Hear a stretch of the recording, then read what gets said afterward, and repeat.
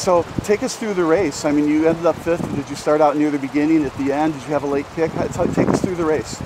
Well, right off the bat, I was kind of in probably 5th or 6th place. And then I passed one of my Hinsdale teammates and got to Sarah Fisher. And both of us kind of stuck by each other the whole race.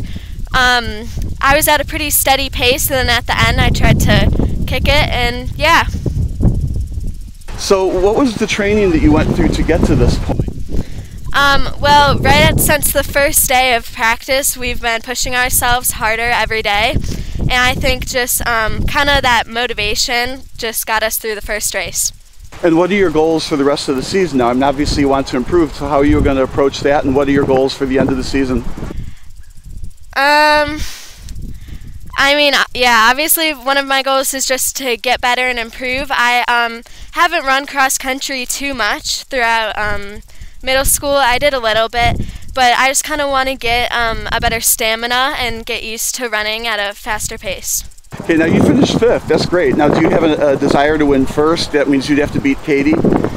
I mean, it's a hard goal because Katie's an astonishing runner, but yeah, that's probably a goal. Now, are you a senior, sophomore, junior? I'm a freshman. Okay, so you're going to be a stud next few years to go. Yeah. Okay, anything else you want to tell us? Not really. I just think the whole team did great today. It's beautiful weather and a great day for a race. Yeah, terrific. And congratulations on your 5th place finish. Thank you.